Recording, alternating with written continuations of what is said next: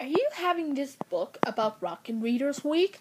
But I am. But this one's called 100 School Days.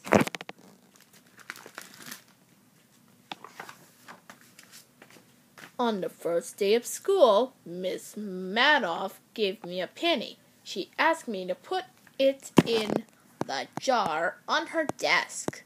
Plink! I dropped the penny into the jar. Mrs. Madoff asked Even to bring a penny to school the next day. Every day, someone put a penny in a jar. Plink, plink, plink. Every day we helped count the pennies. Mrs. Madoff told us that's how we would know how many days we had gone to school. When we counted 10 pennies, we knew we'd been going to school for 10 days. But we learned more than 100 new things. On day 10, plink, Sam put his penny in the jar. He also brought 10 balloons to celebrate day 10. Each of us blew up one balloon. Then Sam and I took them to the principal's office. She said, "Thank you. These are beautiful." Plink went the penny.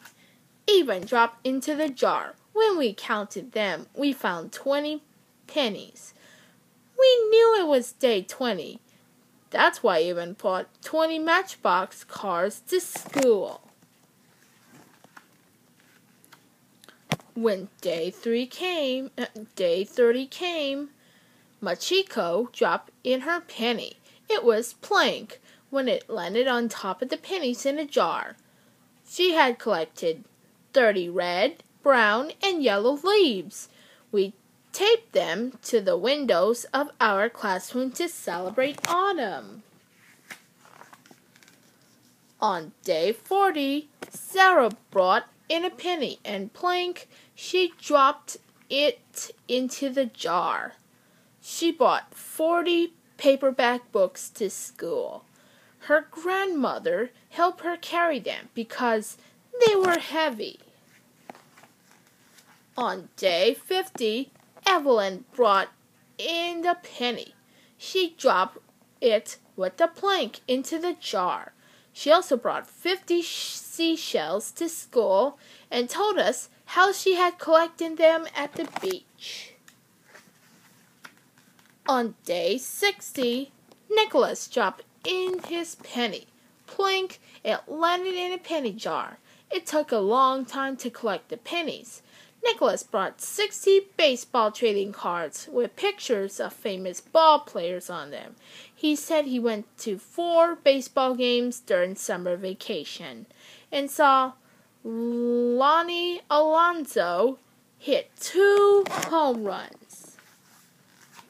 On day 70, it was so cold and windy outside. I wore the woolly hat that covers my ears. That day, Kate dropped a penny into the jar with the plank. She also brought in 70 sunflower seeds. We made a sunflower cake and put it in a string bag for hungry birds.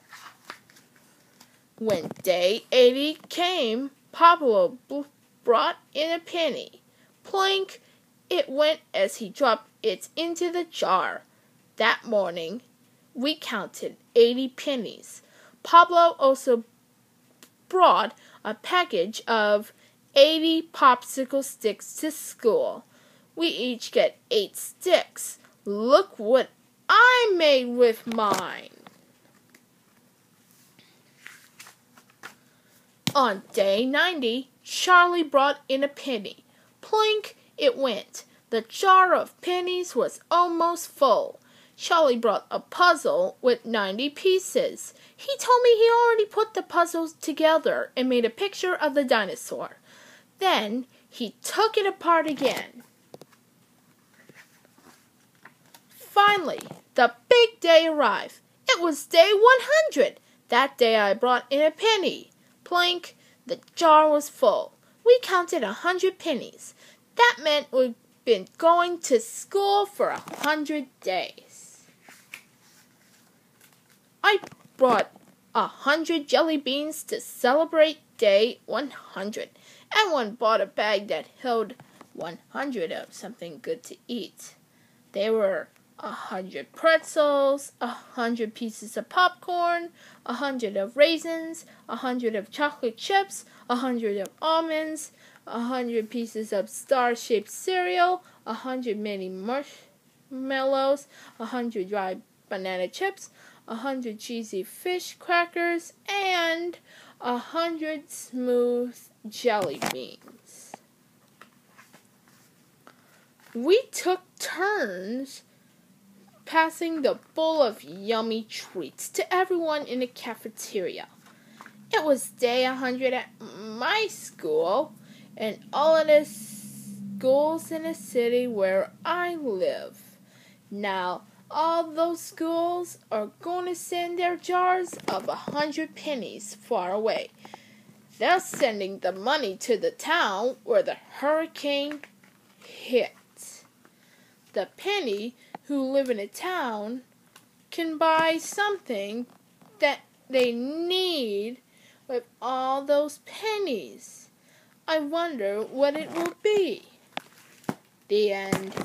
Thanks again for another day. Join us again tomorrow for another story of the Rockin' Readers Club. And I'll see you next time. Bye.